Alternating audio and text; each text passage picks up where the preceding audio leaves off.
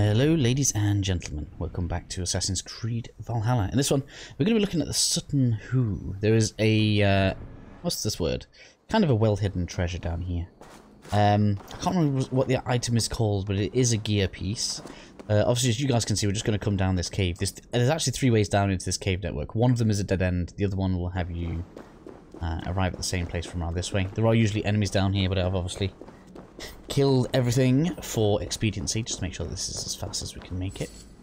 You're going to want to come over this way to where this open cave is, so if you do come down this ladder, it's going to be pretty much facing you just across this way. So you guys can explore everything else in your own time.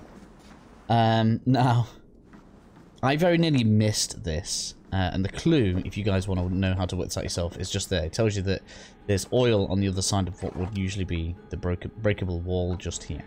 So what you actually need to do is grab the torch and aim it at that, which will set that on fire and blow the wall up for you. Then we get in there for the armor piece. I can't remember which armor piece this was.